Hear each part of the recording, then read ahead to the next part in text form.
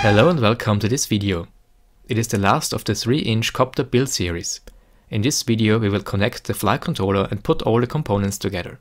At the end of this video series we will have an awesome 3-inch racing copter with an HD cam ready to fly. For the frame, motors and 3D printed parts, check out this video now displayed as a card. First we'll go through the wiring of the Runcam Split Micro 2 with the flight controller real quick.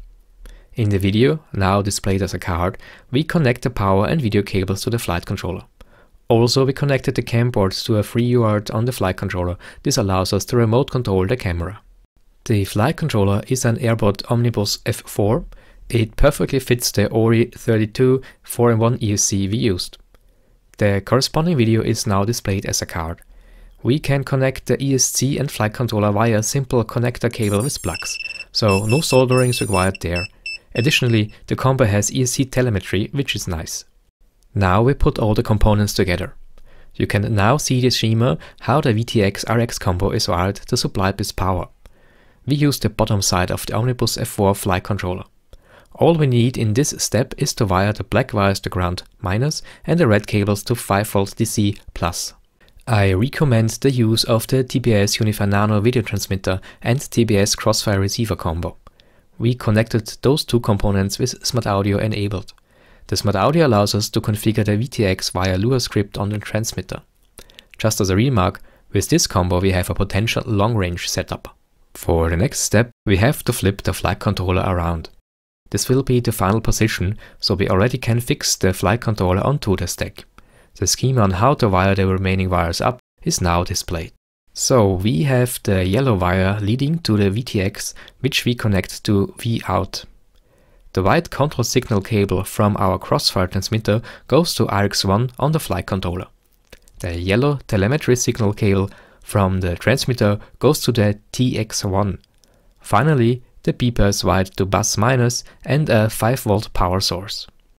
Now that we understand the wiring, we start pre-tinning the soldering pads we need on the top side of the flight controller. Vout, RX1, TX1, bus minus and plus 5V. Then we solder the pre-tinned wires to the corresponding soldering pads. Take care that the cables are only as long as needed.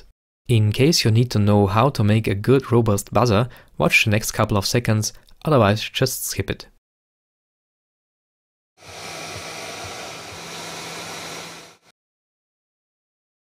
So, now we're done with the soldering.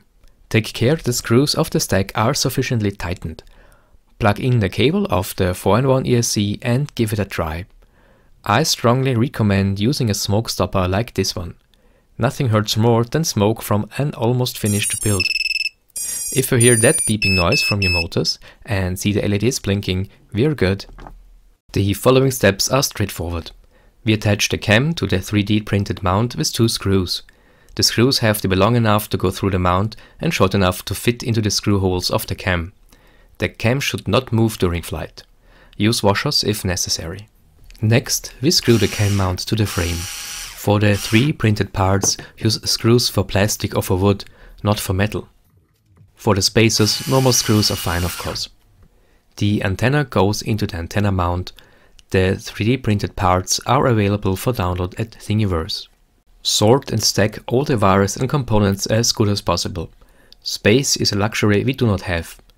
Leave some space to reach the USB plug, which is on the back. Of course you can turn the flight controller so the USB plug is on the side, but also will be the ESC plug, so I do not recommend that. Remember that the components such as the VTX will get quite hot and will need some space and airflow for cooling. If necessary, glue the components into place with some 2-sided shield tape.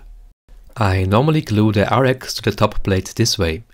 With this build, it's actually the best place to be put. On top of the top plate, we have a 3D-printed shark fin, which comes in handy for turtle mode. Fixate the top plate with 4 screws and we are done. As you can see, there is no space wasted, everything is stacked neatly here. In this video, we have put together a 3-inch copter and made it ready to fly. If you're interested on how to configure the firmware of this copter, stay tuned. One of the next videos will be a tutorial on Betaflight 4 and this copter will be the test object. Here is a short preview to give you a starting point on the configuration. In the ports tab we have configured UART1 as serial-RX for the Crossfire receiver, UART3 for the Runcam control and UART4 for the ESC telemetry. Because we have smart audio wired directly via receiver and VTX, we do not require an extra UART for smart audio in this build. You can use this concept if you are short on UARTs. If this video was informative and helpful, I'm happy about thumbs up, and I'm especially happy if you subscribe to this channel.